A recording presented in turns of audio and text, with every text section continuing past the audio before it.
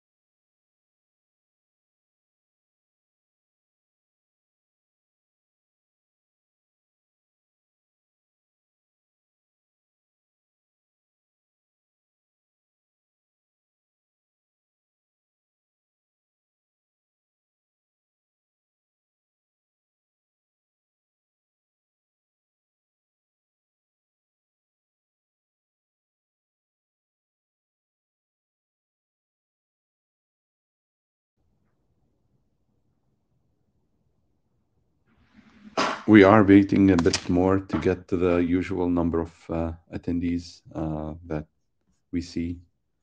We are right now at 10 attendees, and hopefully that will increase soon, and we will get started soon.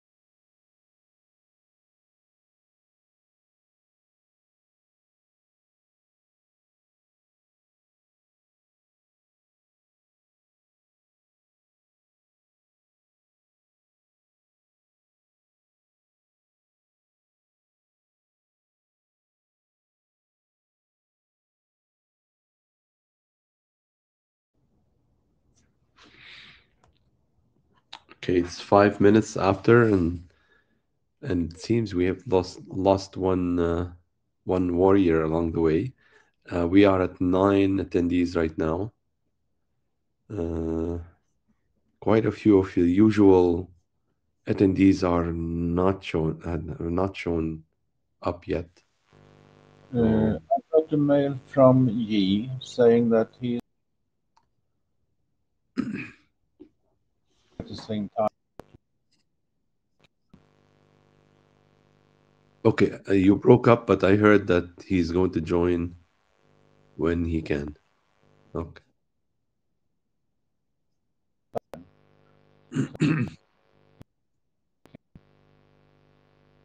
Okay, we can wait a little bit more or get started. I think, I think we should get going. It's yeah.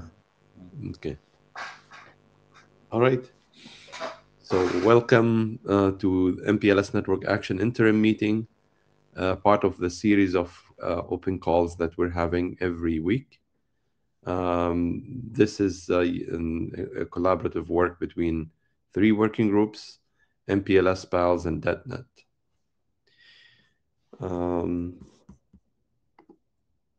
We are presenting the note well because this is an official interim meeting, and please get acquainted with this note. It covers the rules and regulations of contributions to IETF. Some useful pointers there in case you needed them. You can find them on this slide. So right on to the discussion today. We have 4 items, and the last usual item is an open item for anyone to add to the agenda.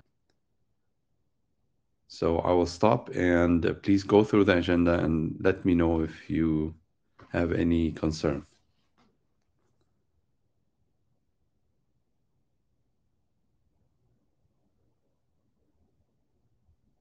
Okay.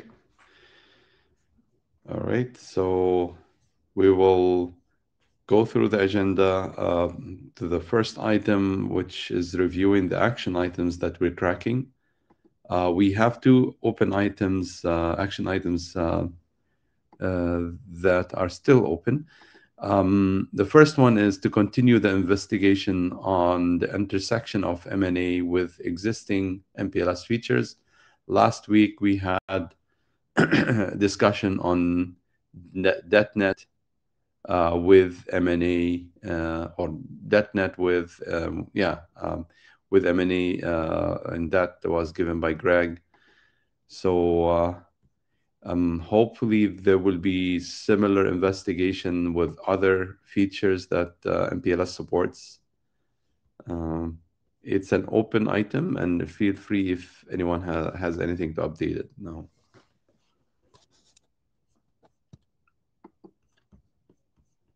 By the way, the slides that Greg has shared with us last week are uploaded on the action items wiki, and I don't know if I'll leave it in the notes. Okay. Best way is to put it on the note takers wiki. So let me do that while I'm presenting. We are taking notes today for the minutes on this wiki. So please consider helping out in taking the minutes. You should have received a text note in the chat. Okay, so the second action item that... Eric, Sorry. 2 in the queue. Yes. Oh, The lower okay. first. Yeah, I see two people in the queue, and Loa's at the top. Go ahead. Kind of a question. I don't know who should actually answer it. We did a presentation of DetNet and M&A last week. My question is, should we do something similar for beer? And do we have someone that actually can present, or do we just send an invite to the beer shares? I think this is a good question. Um, yeah, I would like to see a similar presentation, but I'm not sure if we have anyone on the call that, or maybe, like you said, we can reach out. Greg is behind me in the queue and probably is going to answer that. So why don't you go to Greg? Okay, so let's move on to Stuart and then to Greg. Anything else, Lua? No, I'm okay. I just want to have the question noted so we take care of it when we can. Okay, let me open an action item for that. Greg, I think you should go before me, because I think you're probably going to answer to the same point, talk to the point Tarek was just talking to. Yes, actually, I've done some work. I've done work on beer, and if beer chairs would agree, I would be glad to make a presentation on beer in MPLS, how it's encoded, what's there, and what's expected.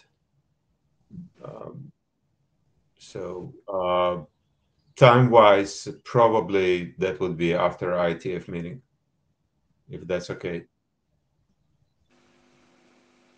Okay, I took that down. Thank you, Greg. So mine was just an FYI question. You said that the slides are archived in the MPLS wiki area. Aren't they archived automatically as part of the fact that this is an interim meeting? Don't they go into a bundle associated with each interim meeting? That's a good question, Stuart. I think the material that we upload is saved. That's my feeling. I can double check that. But the slides, Greg, at that time did not upload them. So we'll have to see a way to upload them. So the slides were presented during the session. We'll have to see if we can upload them after the interim has passed. But that's a good... Yeah. That is the way it's supposed to work. Sorry, I interrupted someone. Yeah, that makes sense, Stuart. Thanks. Loa, you're back. So, two questions. First, uploading slides. If we can't do it ourselves, we can always ask the Secretariat to do it for us, so that we can solve that. The second one, on timing for a beer presentation. Yeah, after IETF-117 is okay for me, and I think we can do it like that.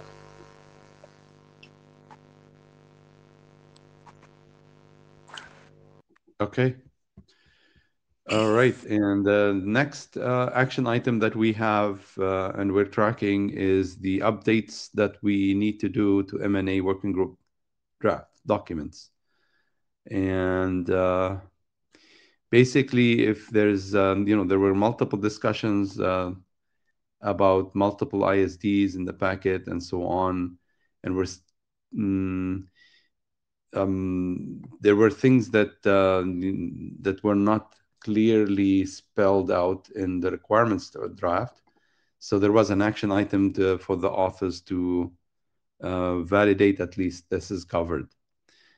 So last week, I did promise to send a summary of the discussion to the working group mailing list. I have not yet, and I'm willing to do that this week or maybe towards the end of this week. If it is useful. But if any of the authors have done any updates, let us know, and I will note it down.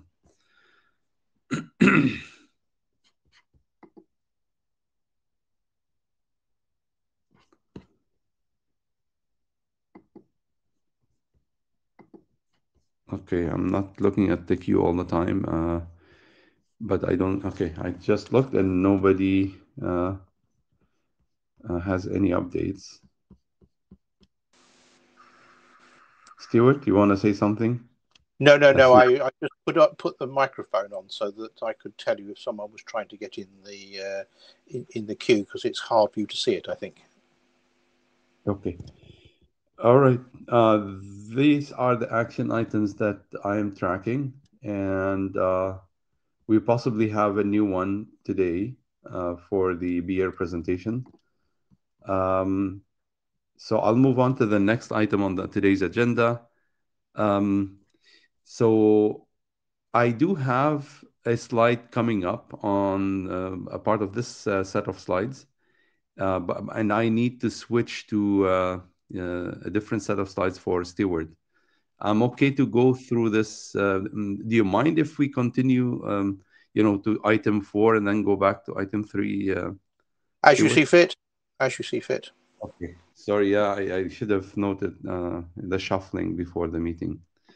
Okay, so this is one slide I composed. I was discussing with Loa, and we have some open questions on M&A, and want to make sure that at least we're all aware of them, and not necessarily the answers, but the questions are there. So usually if the flow of MPLS packets, a single flow, will have the same, packets will have the same label stack, and LSRs will use that label stack, some of them at least, classically would use the label stack to hash onto ECMPs. With M&A ISD, it's possible that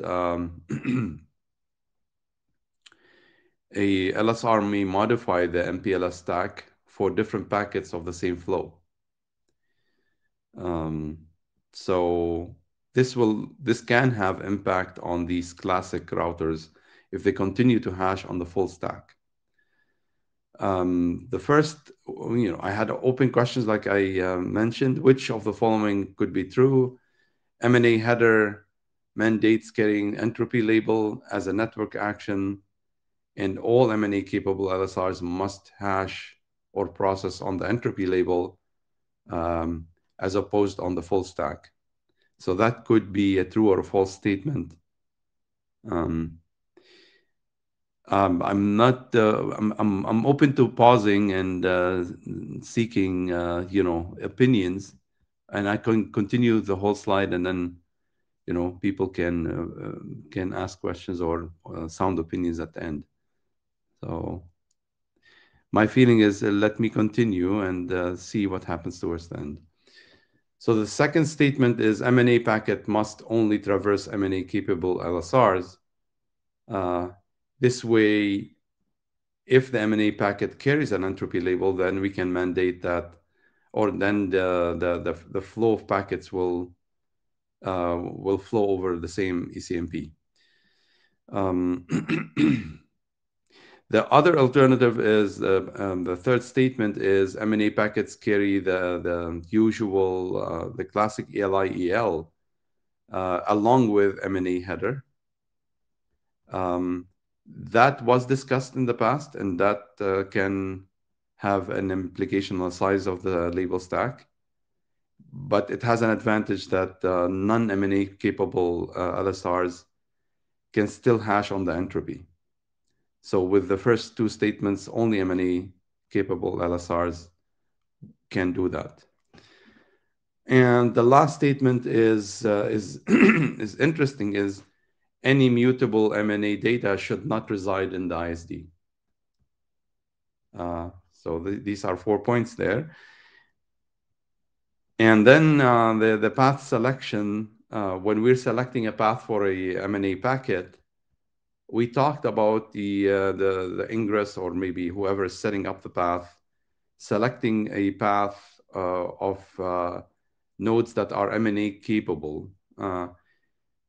But is it desirable that we traverse non-M&A capable LSRs as well, for example, to cover brownfield deployments?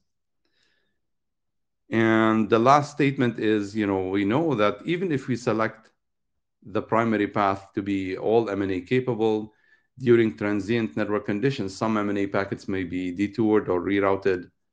And how do we ensure that after such transient conditions, the packets continue to be forwarded by M&A capable LSRs? Okay, so we go to the queue now, and Stuart is at the top. So I think point 3 is related to bullet 3, bullet 1, as it were. There's no numbers on them, right? So I think it's unreasonable to suppose that this only goes into a pure new build, and thus you have to have non-entropy processing packets in the system, and you probably have to have non-EL capable routers in the system, which I think means that bullet 3 has to be of the form that all LSRs on the path use EL for ECMP, if that is what you want to do. But I think 3 will be a problem for a lot of the deployed base. Yeah, but okay, that I understand, and the challenge is, like you said, some LSRs don't support ELI today, right? Okay, Tony, you're next.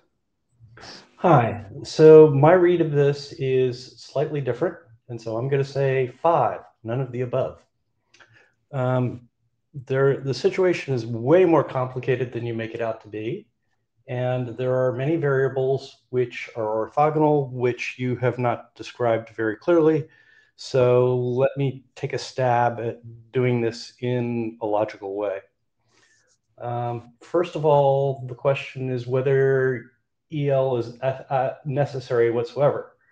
Obviously, if ECMP is not used on the path, EL is not required. And so that becomes irrelevant. Assuming EL is required, then the question becomes, is EL useful at every hop? It's very, very likely that ECMP is not used at every hop. If it is only used at hops that support M&A, then you can put EL in the M&A header and you're just fine. If you're using ECMP at a non-M&A capable node, then you should use traditional ELI. Can I pause, Tony? I know you're trying to rebuke all the points, but can we stop at one point, because I need clarity? Please.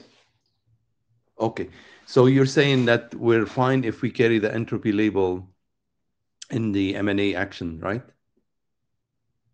That statement I heard just now. Because we're not fine if the LSR is not M&A capable at all. If you have an M&A capable, if all of the nodes that need EL are M&A capable, then put EL in the M&A header. Right? Not every node. But then the last point then, which, you know, transient conditions might take you on a non-M&A capable path. Are you sure that it's always going to be? Yeah. Okay. I mean, so my understanding, at least of MPLS, is that if you have a transient condition and your path is changing, then your label stack is probably also changing. Can I answer that? Please. Okay, it will change. You know, like the PLR might impose additional labels, but that will be for all packets of the same flow. So they will basically have all the same label stack. Okay, but if so if the PLR is going to add more labels, then it has to make the same decision about whether it's going to add EL or not. Right? The PLR knows about the subsequent path. EL is chosen at the ingress, not PLR. Mm-hmm. Okay. Well, if you do it the other way around, that implies every packet needs EL. Yeah, just in case it gets... every M&A packet needs a... No, every packet. Yeah, that's exactly it. I mean, the classical way of LSRs using the label stack is non-desirable, but it's still there in deployments, right? Well, that's suboptimal in my view. I would not want EL present if there's no ECMP on the primary path.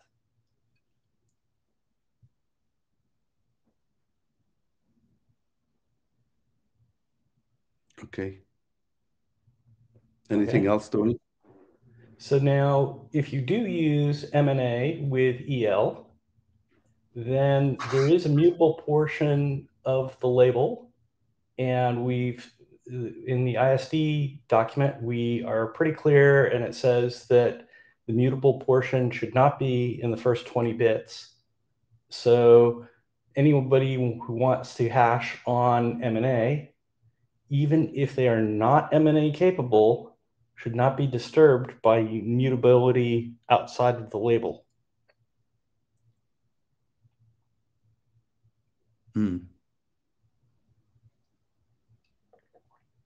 Okay. That's interesting proposal there. We'll have to see if that can be respected by all LSRs. Okay. Anything? Is this documented in the draft, Tony? Okay, I guess Tony's muted now. I think so. However, apparently it's not sufficiently clear. So the editors might want to consider modifying the document to improve it. That is a huge constraint. Okay. I'm sorry, Stuart, you broke up. Can you say again?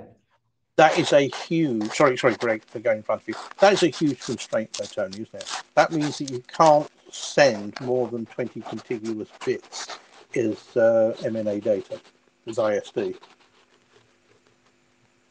Unless they're fixed, right? You can't have any physical quantity of 20 bits. You have an enormous amount of noise covering you, Stuart, and I think I heard you say that you can't send more than 20 bits. The question is what's mutable on the path. And if you're trying to send lots of mutable data on path, then you need multiple LSE entries. And you want to do that, that's fine with me. Go right ahead.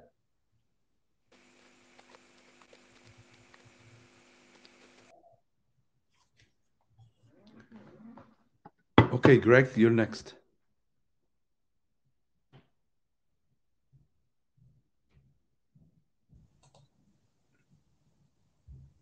Thank you.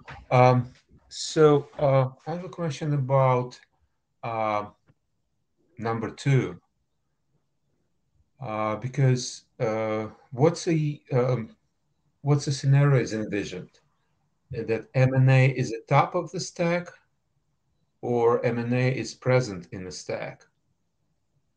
Yeah, I can try to answer that. So there are two cases indeed. Then the action is edge to edge, and then the M&A header is exposed at the edge, at the egress. And there are hop by hop actions, and in that case, the M&A header may not be at the top. So then the indicator will have to be, understood by LSRs. So I think I meant both cases, and the discussion here, the hop by hop action is more relevant. Well, because as I understand, what we're trying to convey is that when edge is or some system constructs their label stack with M&A, so it's should ensure that M&A will be accessible only to M&A capable LSRs. So I think that would be different from their statement 2, because statement 2 says that any non M&A capable LSR must not be traversed by MPLS packet with the stack that contains M&A. So Right. if LSR is not M&A capable, but is not really M&A is not at the top, then I don't see why it has to be so restrictive. I see. So I think, yeah, I need to clarify, if we have a hop by hop action and we're traversing multiple LSRs, the expectation is each LSR will process the M&A packet. Well, again, that depends on the action, because I would say, for example, IAM, if it's supported in ISD, then it's useful, but it's not mandatory. So we'll collect information from those nodes that are capable of supporting M&A IAM, but if not, that does not affect anything else. So again, So what is point 4 then? I think what you're hinting to is mutable data should not be in the stack. And in this, and basically we don't have a problem of the stack changing for M&A packets, right?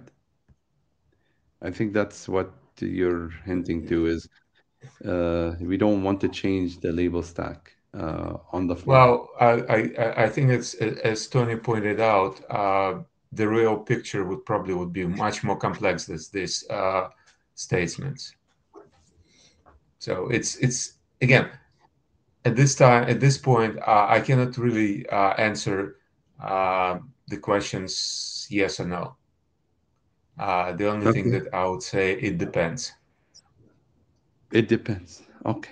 All right. Thank you. The point of triggering these questions is there is no clear answer. So if this produces clarity, then the objective is reached. And not after, immediate answer for true or false, but if there is some clarity somewhere, it would be useful. So Joel, you're at the top of the queue. Go ahead. Okay. You dealt a little bit with one of the important points. We need to be very clear when we are talking about M&A hop-by-hop actions and when we are talking about selective or end-to-end actions, because the implications on intermediate processing nodes are different. Note if the selective is not just under the top label, nobody else cares. It doesn't matter if they don't process it. With hop by hop, if it's in the visible region, you're expected to look at it. We need to be clear and consistent about this. It's why I wrote so many words in my emails about pushing things. It was a pain, but we got to be clear about it. I consider that if we require that all nodes be in the network be upgraded M&A capable,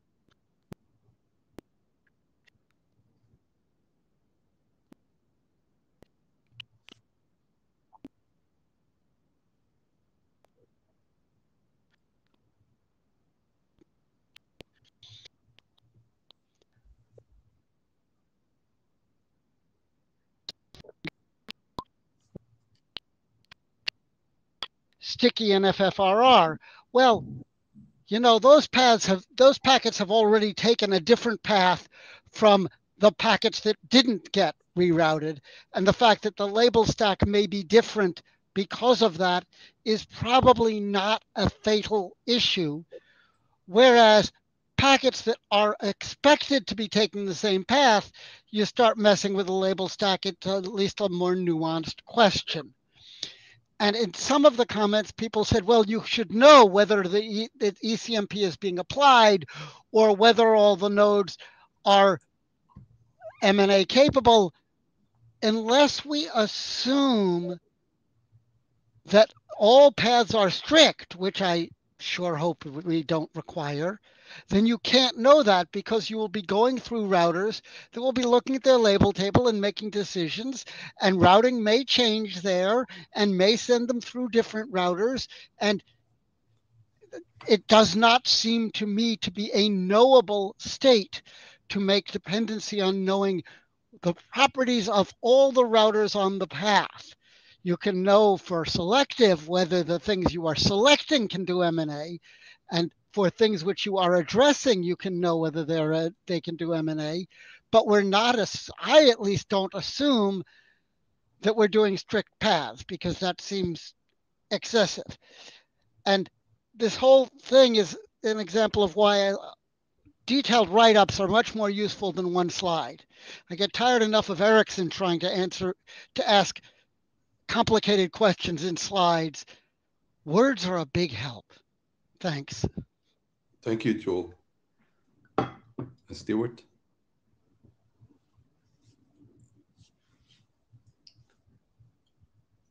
Hear me again?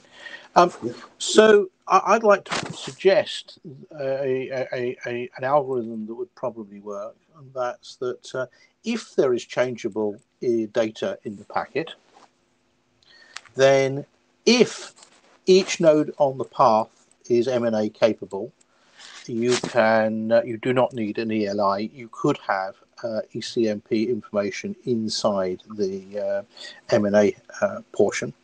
Otherwise, in other words, if you are not sure that every hop that the packet will go through is M&A capable, you must include the EL/ELI in order to ensure the path. I don't think it depends on whether this is end-to-end or hop by hop, Joel. I think it depends on whether you have changeable data, not because nodes that do not understand M&A will be trying to make their ECMP decision. So yeah, that's how I would summarize it. You have, if you are not sure, you put an ELI in there. If you are sure, you don't have to. Yeah, acknowledge. Okay. Tony? Wow. Okay. Let's see. Let's start with talking about M&A capability. So where I thought we left off, we had several cases we have to worry about. There are legacy nodes who may barf when they see the M&A label at all. And if you have legacy nodes like that, then you cannot deploy M&A on that path. There's just no way to do it. There may be legacy nodes that see the M&A label and ignore it. And that's fine. As long as you don't need M&A actions to happen at that node, that's not an issue. Obviously, if you have such a node and you need that node to do ECMP, M&A EL will not work, and you need traditional ELI. I'll leave it at that. Thank you. Okay. All right, Rakesh. Hi. So just one small point about using the label stack for the CMP. So if we are using in-stack ancillary data, we have repurposed TC and TTL fields. So there are bits there, 3 plus 8, 11 bits that can be muted without impacting the ECMP if there is a need to have something in ISD that changes without affecting ECMP. Thanks. Okay. So I think there is a lot of feedback coming in, and some of it is clear, some of it needs more discussion. I am just wondering if we need to elaborate in the documents or clarify further these points. Some of them we're saying that we need to take action on.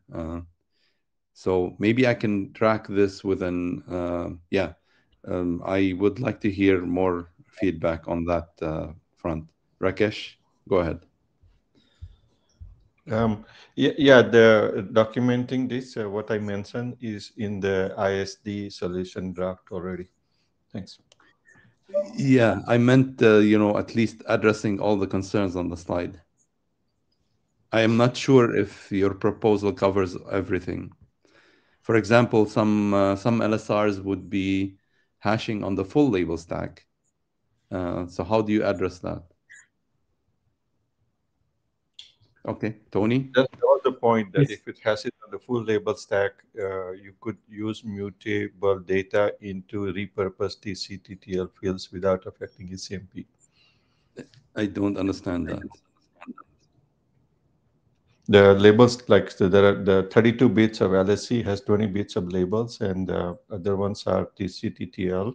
So hashing happens on the 20 bits of the labels, right? So it doesn't use the TTL TC fields for hashing. So if you are changing bits, for example, next fast reroute or alternate marking or what other purpose, it will not affect the ECMP. This was okay. No, I meant if you're carrying timestamps, for example, you're not going to carry them in the 20 bits timestamps.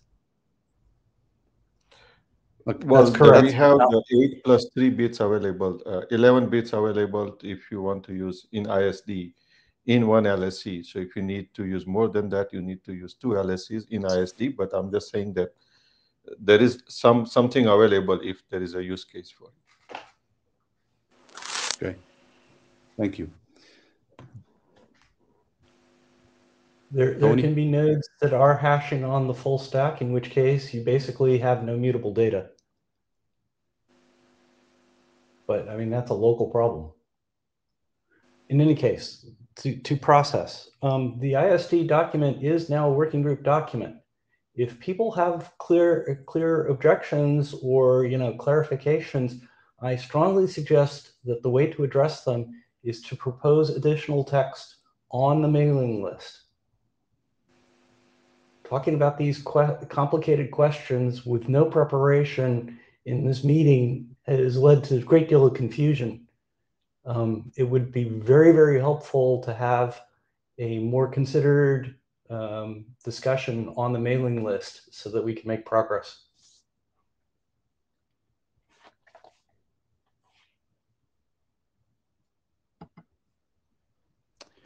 Okay.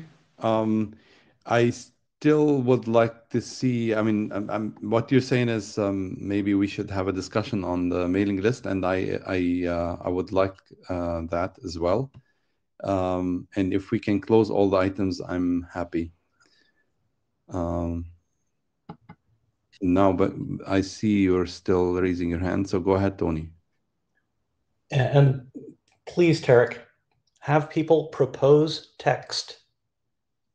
Okay, be very specific. This is complicated. Throwing out bullet points is confusing the issue because it's not sufficiently nuanced. Sure, that's fair point. Okay, Stuart. So I agree with Tony on that last point, and what I was going to propose is that you trigger a discussion on this on the list. If that is as simple as just pre-publishing this slide as text to start off the discussion, then that's certainly one way of doing it. I think Tony would like to see more text associated with each point, but either way, the right thing to do, I think, is to move this discussion to the list. Okay. All right. So I don't have anything else besides this slide, and I will stop right here and share the other set, move on to the next item on the agenda today.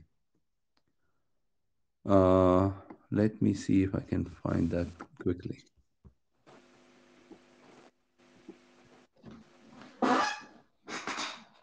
Okay. So the background to this is that we had a fairly extended discussion in a previous meeting where it was asserted. Now, you want to go to the next slide, please? where it was asserted that once a packet has been fast rerouted past the failure and back onto the normal path, the NFRR flag was no longer needed and could be cleared, and that it was safe after that for further NFR or further fast reroute actions to take place. If I misunderstood, then please correct. Now, and I think I remember at the time arguing that the concept of a second failure, attempting a second repair, was contrary to the established fast reroute philosophy, and that it's only safe to repair against the set of postulated failures that the FRR action was calculated for. And if any further failure was observed anywhere in the network, we had to use the expression we used in the development of it, we had to abandon all hope, cease all fast reroute, and reconverge the network using the standard best effort approach. So, and I couldn't remember at the time an example condition that for this. So go to the next slide. Right, so this is a fragment of a network. It's not a network that's fragmented, but it is just, you know, use the term, the FRR term is a network fragment. So in this fragment, to make life easier, I'm going to have H, which is a multi-home prefix. If people want to rule multi-home prefixes out of scope, I will simply use prefix A, and I will have some routers that go between the H on the left and the H on the right, and I will almost certainly have more than one routers, because we always use more than one router to prevent hidden exchanges between adjacent routers, which can sometimes be used to sort of bypass complex work around strange events. Right, so I have a prefix on the left and a same prefix on the right. I have two PLRs, PLR1 and PLR2. These are normal routers when they're not repairing, but I used one common term for them in both of their modes. I'm going to assert that the cost from PLR1 to X is equal to the cost from PLR2 to Z, and that the paths have multiple nodes to prevent any sort of cheating and collusion, and that all costs are 1, except for the cost between PLR1 and X and PLR2 and Z. Oh, by the way, and all path costs are symmetric, because that's another way of introducing strangenesses to these systems. All right, so this is a really simple network. Equal cost between 1 and X, equal cost between 2 and Z, everything else is 1. Next slide, please. Right, so we're going to fail PLR1 to H, and we're going to implement fast reroute. If we're going to implement fast reroute, we have to repair to Z. If we were to repair to X, the packet would come back to PLR1, so that wouldn't work. If we repaired to Y, we would get ECMP, so that doesn't work. It could go left or right at Y. So we're going to send it to Z. The packet is now back on the normal path, and according to the hypothesis that was discussed at an earlier meeting, NFRR is cleared. And in this particular scenario, the packet will successfully proceed to H via PLR2, operating as a normal router, and the links and nodes between it. Okay, so that's easy. Next slide, please. All right, so this is exactly the same thing, but the other way round, right? The failure was between PLR2 and H, and the packet got rerouted to X and proceeds on its happy path back via PLR1 to H, and that is all fine. Next slide, please. The next slide is obvious because I'm going to take a failure in PLR1 to H and PLR2 to H, and to quote the English children's nursery rhyme, here we go round the mulberry bush. The packet is going to loop until it dies of old age. Since neither PLR know about the history of the packet before NFRR was cleared, and so it will loop until TTL expires, consuming the bandwidth. Next slide, please. So therefore, NFRR must be sticky, assuming we're going to use NFRR and assuming we're going to try and do multiple failure protection. Tony. So H is unreachable. Yeah, but nobody knows that. Can you go back one, please, Tarek? Nobody knows this at the time. This is FRR, right? Yeah, but H is unreachable, so it doesn't really much matter. Yes, it does, because some packet is going to enter this network somewhere. It's going to try and get to H because it doesn't know H is unreachable yet. And so these packets are going to go bouncing around between the left and the right of the network until they die. And that's not a good thing. Until signaling tears things down.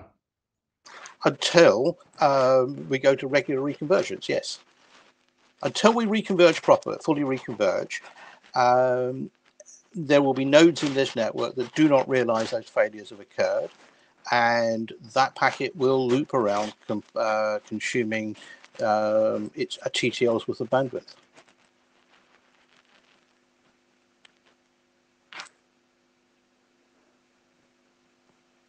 Now, if we're going to assume that we're not going to be sending any packets to H because H is unreachable, then well, we must have had some method of telling everyone in the node in the network that that's the case, and that's known as essentially abandon all hope regular reconvergence.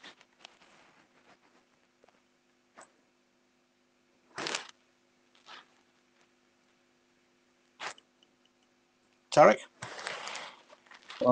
Stuart, I think what you're highlighting is the NFFRR flag is relevant beyond the merging point here, Z. Absolutely it is, yes.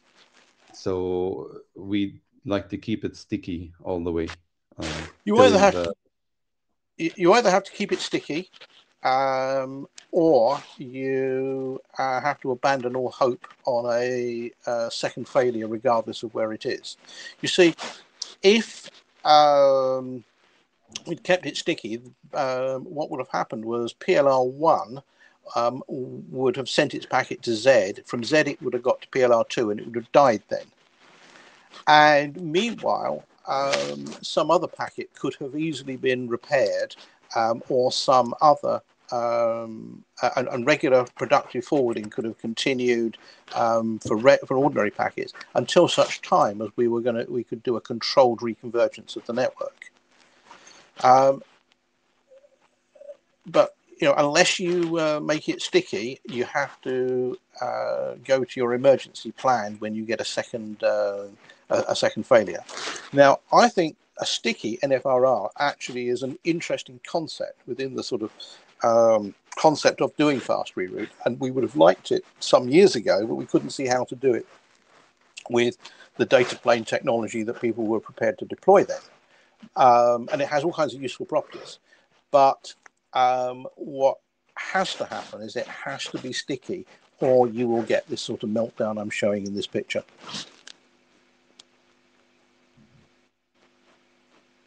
Okay, thank you.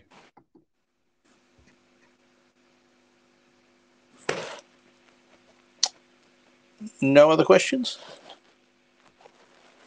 Do we need to get this written down somewhere? Because clearly I'd forgotten it. I couldn't find it in any FRR documents, and others on this call hadn't realized this scenario took place. And this is an FRR 101 situation.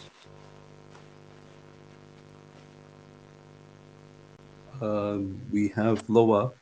Go ahead. Well, the answer is kind of obvious. We need to write it down somewhere. The question is rather, where is somewhere?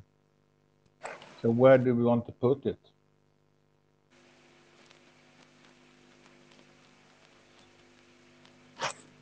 Joel? It seems pretty clear to me that the answer to Loa's question is you need a draft that describes the NFFRR action and describes its stickiness and describes exactly how, with MNA, one would implement said stickiness, including all the corner cases, like you push an NFFRR on a packet that doesn't currently have any MNA, or all of those cases, and write them down so we know what is required to do an NFFRR that is sticky. and why, and that draft should include the explanation of why you would want to do so. And then we can make a decision as to, is this a cost we're willing to pay? And this, Stuart, you raise an interesting case here. And it's not your fault. It's not in some other draft already. I was thinking actually, Joel, that this actually transcended M&A and was interesting in its own right, because people clearly have forgotten that introducing an NFR flag in some way in some packets, which we've talked about in other cases, doesn't work entirely as well as people think it would. I think as a practical matter, it would. Sorry? I think as a practical matter, Stuart, if we put it in this draft with the explanation, people can still point to it. Just write the explanation so that it's general. That way we don't have to get into trying to get some other draft through some non-existent working group. Well, no, the working group is RTGWG, of course. That's where all the all the FRR technology is hosted. Yeah, but nobody finds things from there. So what I'm saying is, we know we have the problem. We know we need to document the problem so we can explain what we need.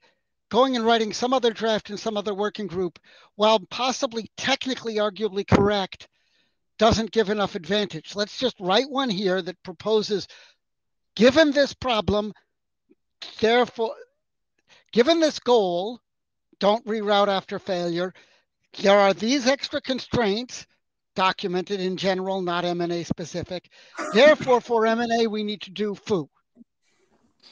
Seems like that at least allows us to make progress on figuring out what we want to do. So all right. So where are we with? Well, I should let someone else go first. But where are we with having a draft I can submit some text to?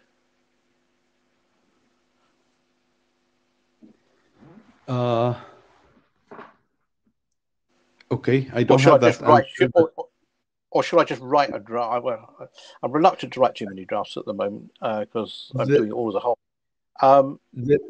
There was one draft on NFFRR, but it expired, and the original, I think there were two, in fact, one from Kiriti as a primary author, but that also expired, and then the network action draft for NFFRR is also expired.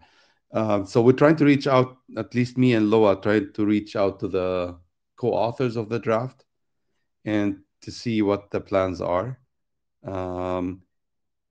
Depending on the answers, we might need a new draft on this. So this is what the information I have and thought would share it with you. My question is not, I raised my hand not to answer that, but to ask another question.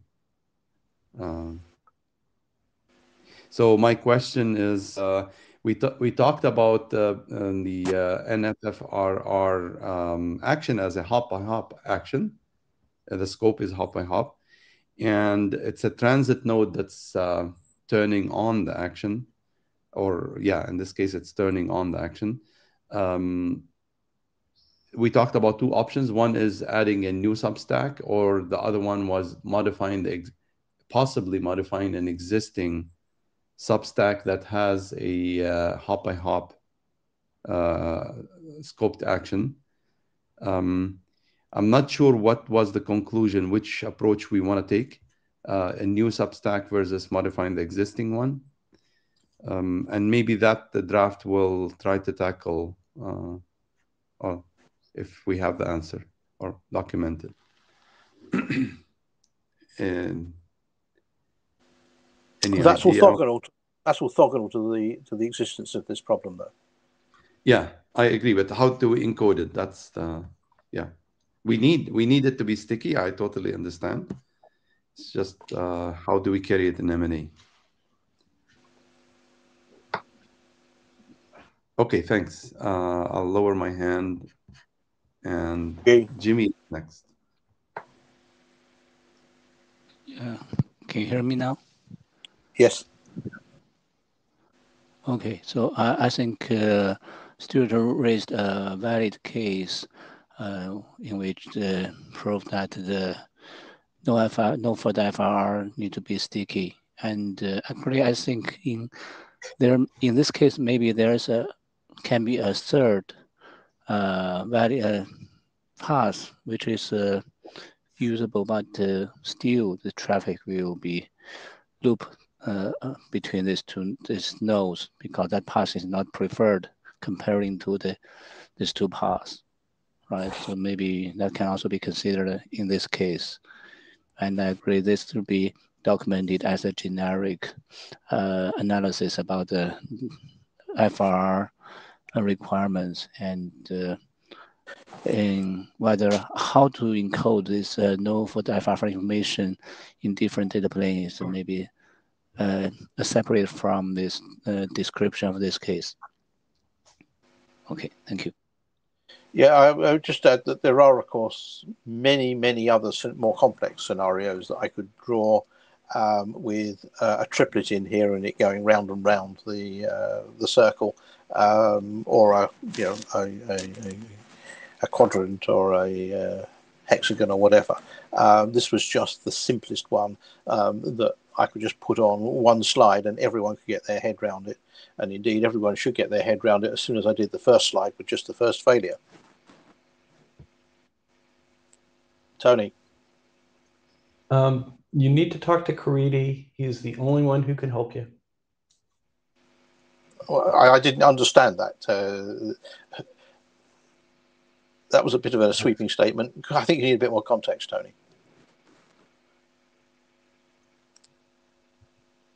Caridi is the person in charge of the NFFRR draft. Period. End of statement. Okay? Thank you. Loa.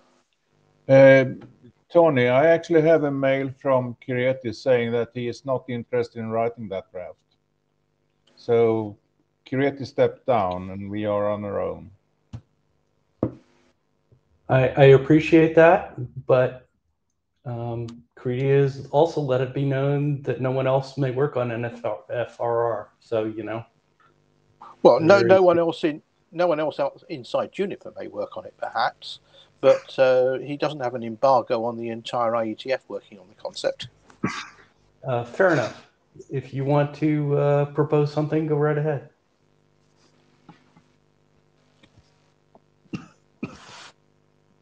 Actually, what Kireti said in his mail was actually, please find someone other to do the work.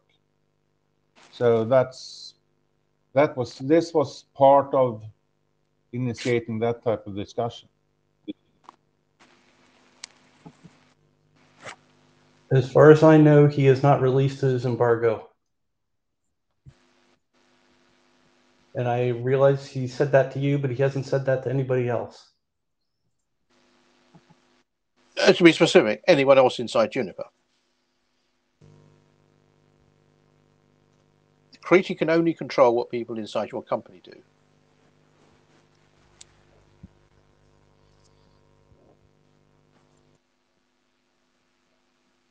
Okay.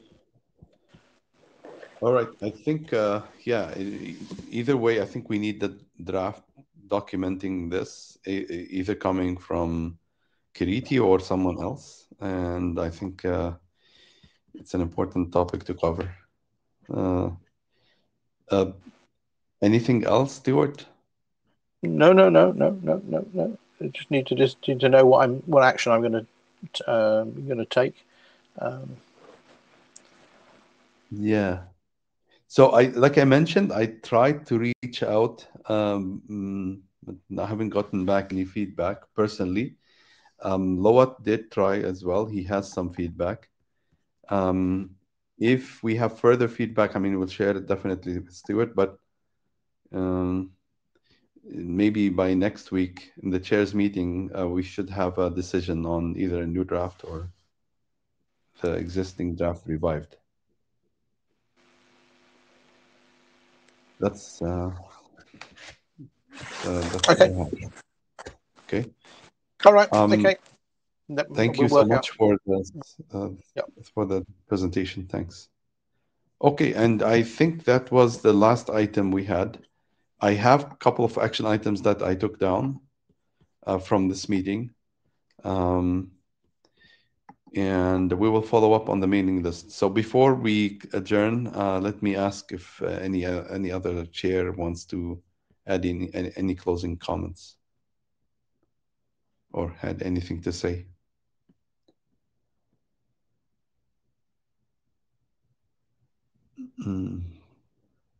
No? Okay. I think I'm going to give you back the remaining time from today. It was a very good discussion. I hope there will be more clarity on the points on the mailing list. So keep an eye on the mailing list and see if we can get clarity there. Thank you. Have a good day.